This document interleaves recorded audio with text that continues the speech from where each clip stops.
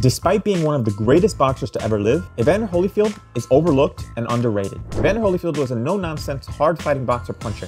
There wasn't a lot of public drama with Evander Holyfield, and in comparison to his nearest heavyweight rival, the loud-mouthed, flashy Mike Tyson, for many, Holyfield appeared to be boring. Maybe it's what contributed to him being underrated today. But it was only after Holyfield's defeats of Tyson that he started to get his due.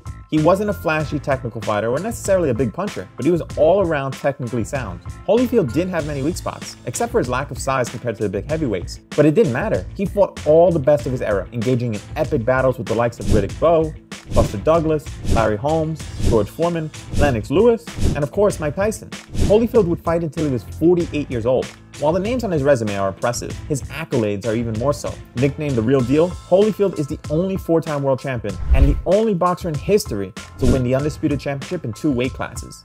I mean, that speaks for itself. It's too bad he is underrated, because what Evander Holyfield really is was one of the most overachieving and impressive heavyweights and boxing champions in history.